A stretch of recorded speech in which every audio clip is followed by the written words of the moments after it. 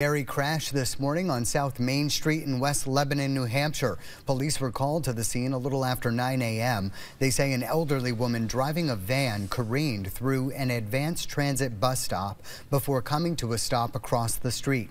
Police say the woman, who was taken to the hospital for evaluation, was confused and did not appear to know what happened. The fortunate part of this incident was it being at 9:15 in the morning, that the bus stop didn't have any pedestrians waiting for the bus or no other bystanders were injured, so we're very lucky there. The chief says a ticket for reckless driving could be issued. He says the crash will be reported to the DMV, which could result in the driver having to retake her driver's test.